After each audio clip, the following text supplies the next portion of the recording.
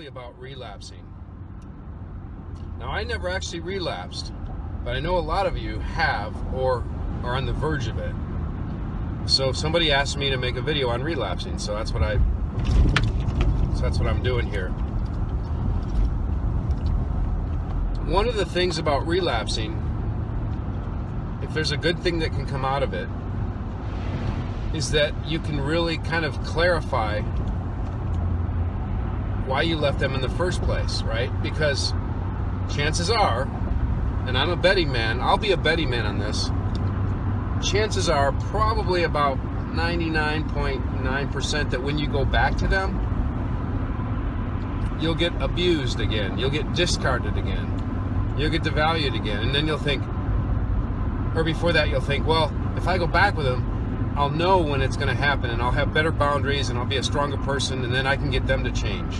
Or maybe you don't even say you want them to change, but in the back of your mind you're thinking, or deep down you're thinking, but they'll change, I know it, he said he'd change, she said she'd change, she said it, so, you know, I realized my mistakes, I found Jesus, I found God, I found you, and nobody else is like you, and yada yada. Okay, people don't really change that much unless you see them change, unless their behavior changes. Words don't mean squat, right? So if they say they've changed, what changes have they made? But anyways, getting back to the validation, where the relapse can be a good thing. A relapse can make your decision final, where you have no shadow of a doubt that this person is toxic. Because part of the reason we relapse is that we think they're going to change. We think, okay, well, they're really, maybe I was wrong, maybe I was not the right, maybe I was overreacting. But then when you go back to them, you get slammed again, right? So yeah, it's kind of I don't want to say it's funny, but it's kind of funny how we are. Now again, I never truly relapsed, but I did before I actually broke it off with her, or she broke it off with me. It's I've reframed it in my mind, right, that I set my boundaries, but she discarded me. But I was so, my narc did such a treasonous act of infidelity. No, she was. I found out there was such a deal breaker on my end that it was easy for me to cut it off. Okay, you know. But I didn't know about the cheating until later. So for those 3 or 4 months when I was in limbo land, where I was just like, I want to believe her, give her the benefit of the doubt. She says she's not. We're still having sex, so it's like, okay, so things are okay, I guess, but they don't feel okay. That was kind of my relapsing, sort of, because I never really broke it off completely. But once I found out and got validation from the hotel saying, yep, here's the receipt, she spent the night here, and she spent the night here, and she spent the night here, or actually she spent the day there. I guess, you know, getting hotels in the middle of the day during work hours, it's okay. Oh, business trip? Wait, you're in town. So yeah, the relapse. Why do we relapse? Well, one of the reasons that we relapse is that we don't have enough fortitude. We haven't built our fort. We haven't built our list of why we got rid of them in the first place. Now, maybe we have a list in our head, but from what I've found, that's not good enough. If you really want to stay no contact, what I'm talking about is relapsing from no contact.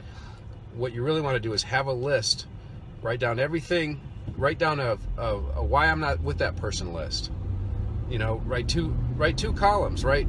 So write some of the things, you know, why you stayed with them, the good qualities, and then write the bad qualities, just like you would do, like Ben Franklin used to do, right? He used to make a list of why he would do something and why he wouldn't do something, and he would tally them up, right? He'd have 10 reasons to do something and 3 reasons to not do something, and usually the 10 would outweigh the 3. So Yeah, take it from Ben. Ben's got some good ideas there. And if you do that, then then you can always go back to that list when you have a weak moment. When, it's Saturday night, you're alone, he's texting you, hey, what's up? You're thinking, if you got the list down in your head, you're thinking, yeah, abuse is what's up with you, mother, That's how you want to be thinking of that. Like, first of all, you want to think, how the freak did he text me? Or why is he using his parents' number to text me? Hey, it's me. I'm using my parents' number I can't get a hold of you. And, that's what you want to be. You want to be pissed at that. Like, wait, I set up boundaries with this person. Why are they violating my boundaries? That's kind of that's where you want to be. Now, what a lot of us are is like, I remember seeing this all the time. He hasn't hoovered me. I'm depressed. He hasn't even tried to contact me. I'm like, you don't want him to contact you. That's exactly where you want to be. But then our fears take over, right? Well, what if he's with somebody else? Or good. That's what you want. You don't want to be the one that he's with. Okay? So, and I'm talking about an intimate relationship with people that are friends of yours that you may find out, wow, they got some narcissic tendencies. Since you're not with them all the time and you haven't maybe built a family together or bought a house together, you can take those people in limited doses. Oh, all right, so I'm beginning to do that. I've kind of reconnected with some of my narc friends after I kind of like set the boundaries ablaze where I like, nobody's getting in my fort, and now I'm like, yeah, there's some people I can let in limited doses of time, okay, in limited ways. Don't let them borrow money, and I mean, just knowing what you want, what I want, and being able to apply that and distinguish between who's healthy for me and who's not. That's all the difference in the world. But the relapse, again, just have your reasons. I think what I found for people is having your reasons for and against, why you would go back to them, why you wouldn't. I would never go back. I would be letting myself down. I would be contradicting everything that I've been telling you guys, my growth, to just do that. It would be such a violation of my character, It's just like, that's how you want to be. It's like, you're important, okay? I was so used to being the people pleaser, trying to please everyone, putting myself second, Well, are you happy? Okay, if you're happy, then I'm happy. And you know what? It doesn't work that way. Healthy people are happy, and then they go out with other people and make them happy. But they don't make them happy. They just are happy whether the person derives happiness from them or not. And that's kind of cool, And I was typing this out for somebody this morning, and that's, deriving your happiness, your importance, your feeling good about yourself. When you get that from something other than somebody who's human, humans are jacked. They're all like selfish, right? I'm selfish, you're selfish, and we only have a limited amount. Look, I could barely love myself, so how can I go out and give all these other people all this love? It's not really even love that I'm giving them. It's me trying to get love. It's me trying to appease them to please them. Oh, appease them to please them. Oh, that's a good one. Hey, I'm pretty talented. So that's my message this morning. And if you relapse, it's okay. Maybe you're getting more validation that it's okay to see the value in your going no contact. Don't beat yourself up. Most people, it takes about 7 times. So if you're number 3, you don't have 4 more to go necessarily, but just make your list out and know that the world is full of lots of people out there. And what you'll find, like me, they're full of lots of people, lots of jacked up people, lots of people that have their own issues, right? A lot of people are just struggling. A lot of my friends that are in relationships, I wouldn't want to trade with them. Take the gift of what you have. That time alone can be the most spectacular. I found the most spectacular time for growing. I connected with so many friends. I connected with so many of you on here, online too. And it's just an incredible time that is an opportunity that you might not have if you get in a relationship with somebody else. But I would say when you get in a relationship with somebody else, you want to have that base set. You want to have that I love me set, that I'll take care of me, that self-care. because without it, I just think you're latching on to somebody else, kind of what the narc does to us. They latch on to us. They suck our emotions out. And we, being happy around somebody, based on if they're happy or not, it's a losing game. It may feel good for a little bit when somebody's happy and you can be around them and kind of like, well, feel like you're making them happy, like, you make them laugh, or, you give them love or whatever. You'll see it's just such short-term stuff that it goes away, it evaporates really quick. Where when you get that love from, I want to say from somewhere outside of yourself. Now I use God, all right. That's why Sunday I go out and I get on my knees, right?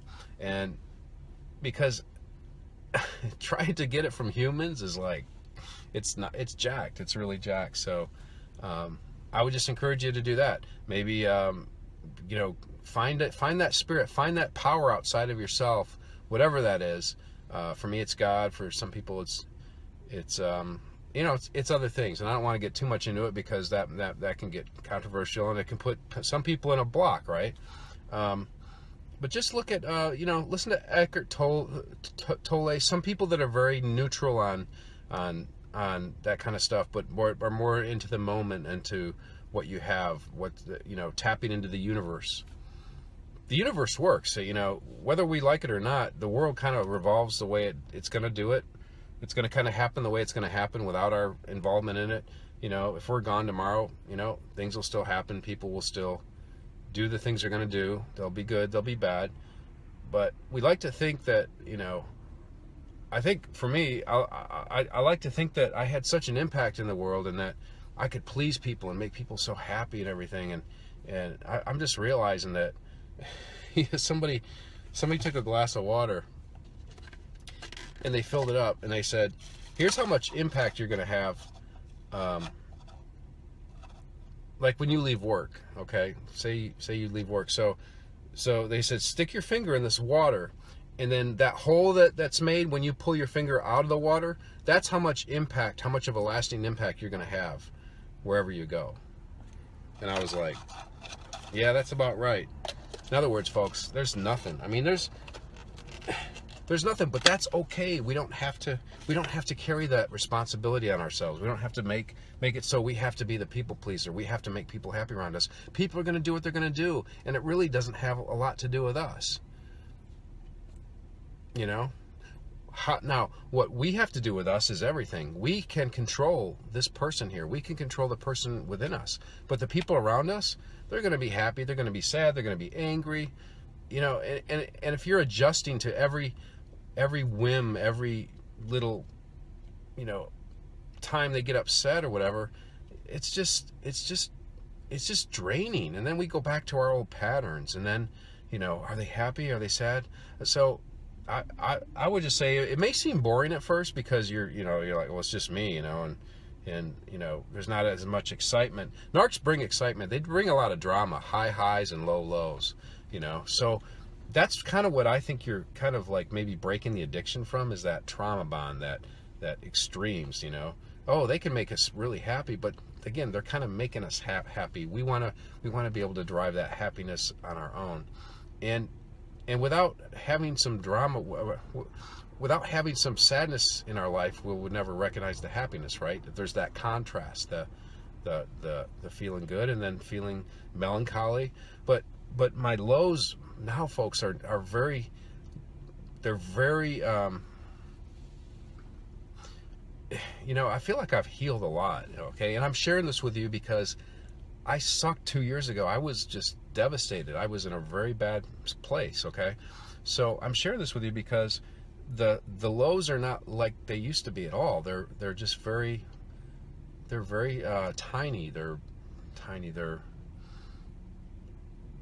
just not really there as much because I'm not affected by other people as much. I get to choose who I get to spend time with. I get to choose how I can say things and not worry about, did I say the wrong thing or whatever. I mean, still, yes. I mean, still, I want to make sure I don't do things to, upset people or whatever. But I do it out of a sense of like a love, this love and abundance. Like there's so much around us. There's so many people that would appreciate us so much more. And yeah, so there's just a lot of things that was on my mind. I'm not relapsing. That was just a joke. I'm not going back to my narc. Oh my gosh. My kids will probably like it though, but maybe I'll sit with her in the stands at the football games or something, that where my son is playing football in his high school, but that's probably about it. And a limited dosage. So limited dosage, like I need a dosage of her. Ugh, excuse me. Sorry, just that thought of getting with a narc.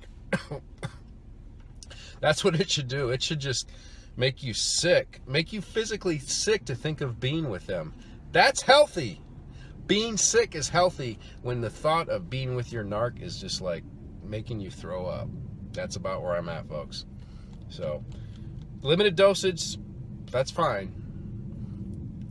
Now, if you're starting fresh, no contact's the way to go. If you have kids or something, it's a little different. You got to kind of finesse that with Grey Rock, but get healthy, folks.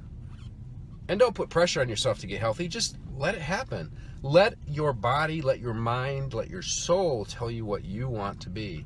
What do I want to be when I grow up? Well, you're grown up now, and you can experience this constant pilot light that's on your furnace, right? That's maybe some of your pilot lights have gone out. Somebody used that example the other day. I thought it was great. I can't remember where I saw it, but is your pilot light out? Because you can't burn that fuel. You can't burn that. I don't know where I'm going with this, but you don't have to have this big fire and everything's going crazy to be happy. You can just have this slow burn and just have this constant just supply. Have this constant love supply coming to you when you are connected in a big way to the universe, to God, whatever it is, with a higher sense of, with a connection, so that you are feeling like you're a part of something instead of feeling alone. When you're connected, you do feel like you're a big part of something. I feel like I'm a big part of this Facebook page, not because I post a lot or whatever. I don't post as much as I used to at all, but I'm connected to you guys because I get it. It's like I'm being used for something, and that's a really cool feeling to be used. It really is. Okay, I know it sounds contradictory, but it really is, because it's not all about me. I don't have to worry about what people think as much, or what people think. It's, hey, this is what I'm saying, and and so many people are just their thinking is so off, and it's just people. People are people. Sick, or hurt people hurt people. So if you got a lot of hurt people around you, they're going to try and hurt you. Now, how do you not get hurt around them? You don't hang around those type of people. You get away from those people. You don't need those people. You don't need anybody. I said that. You don't need anybody. If Facebook and YouTube went down tomorrow, that would be bum, but you really don't need anybody. You've got the connection here. You've got the connection here, and it's there. And it's good to be with other people, but it's not the end all. Now, do I like helping other people? Do I want to get involved with other people? Do I want to be connected to other people and feel that connection? Yes, but not to this person or to that person. It's kind of like a sum.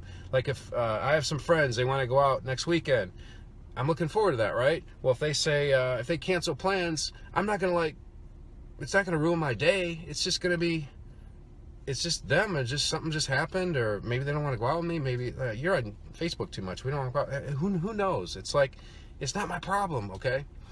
So, and I don't derive my sense of who I am and how I feel about myself based on other people's plans, and they change plans on me. Maybe that narc, cut you off, devalued you or something, Has nothing to do with you. It's them. It's them. It's their problem. you know? And if they cut you off and you're not with them, maybe it's meant to be. I would guarantee you it's meant to be. Not necessarily that it's meant to hurt you, it's just, it's not healthy for you, you know? Oh, I drink this poison and it doesn't taste good. It makes me throw up, but I keep drinking it. No, it's not healthy for you. There's a reason you're throwing up. There's a reason that your body is repulsing it, because it's not good for you.